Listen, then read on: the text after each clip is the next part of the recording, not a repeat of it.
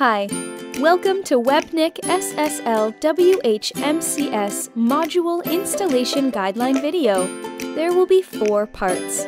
This is part 1, and it guides you in uploading WebNIC SSL add-on module file to your hosting server. In this tutorial, we will use Plesk to install it. If your hosting server interface is using cPanel or others, the flow of installing the module is similar. Let's get started. First, log in to the WebNIC reseller panel and click the API Configuration tab in the menu bar on the left side. Wait for the page to load. After loading, click the WHMCS Platform tab. Then, download the WebNIC SSL add-on module by clicking the Download button. Make sure the zip file is completely downloaded. Next, proceed to the back end of your hosting and log in to your hosting account as usual. In Plesk, the first thing we need to do is upload the zip file through the File Manager. Click the Files button on the left menu bar to open the File Manager page. You can choose to upload the zip file to any folder which is under Home Directory. To upload, select the folder and click the Upload button.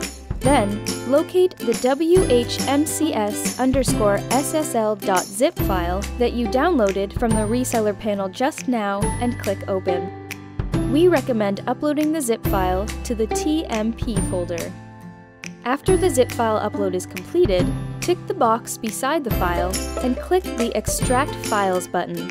Then, you will see the WebNIC SSL add-on module folder. Next, open it and you'll see 3 folders: Lang, Modules, and Templates. These are the folders we need to copy to the WHMCS folder. First, we copy the Lang and the Templates folder to the HTTP docs folder. Don't forget to tick Replace Existing Files before clicking the OK button. Next, open the Modules folder. You will see 3 different folders of the PHP version here. Before copying, make sure to check your hosting's PHP version first. Go back to the dashboard and check the PHP version.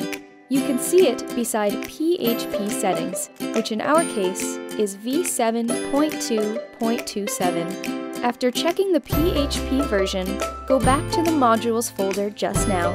Open the folder which is your hosting server's PHP version and click into the WSSL folder.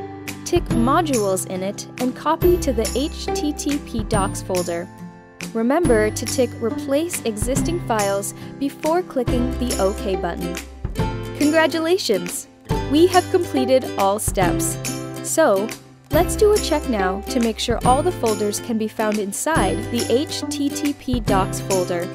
The first folder we are going to check is the Modules folder. So, let's go to the HTTP docs folder, then the Modules folder, then the Add-ons folder. Make sure that there is a WebNIC folder in here. Then, go back to the Modules folder. Next, open the Servers folder and scroll down until you see the WSSL folder. You need to make sure that these 2 folders must be in the Modules folder. The second folder we're going to check is the Lang folder. Go back to the HTTP docs folder, then open the Lang folder, then open the Overrides folder. Make sure these 3 language files are here. The last folder we are going to check is the Templates folder. Go back to the HTTP docs folder, then open the Templates folder, then open the Order Forms folder. Make sure the WebNIC SSL folder is here. Well done! Part 1 of the installation guideline is completed. Let's continue to Part 2, which guides you on activating the WebNIC SSL WHMCS module and importing WebNIC SSL products into your WHMCS.